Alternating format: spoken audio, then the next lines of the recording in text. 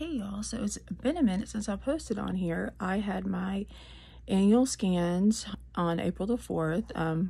Y'all know, if you've watched my videos, I've been in remission for 2 years, so I was hoping for 3.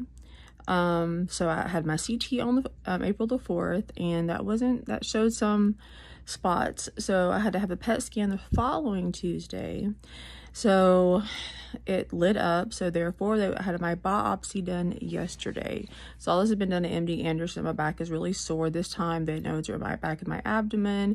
They went through, I had to be on my stomach and all that. But yeah, that's what's going on. We'll see what the results are and see what my stem cell doctor recommends. Other than that, the boys are all doing good. They're in college. I am still teaching at the same place. So that's what's going on. I just wanted to give an update. Other than that, life's been pretty good. I can't complain. All right, just wanted to update y'all on my cancer journey, and I'll be back with more updates when I know more from these results, which is supposed to be in 3 to 5 days. All right, y'all. Peace out.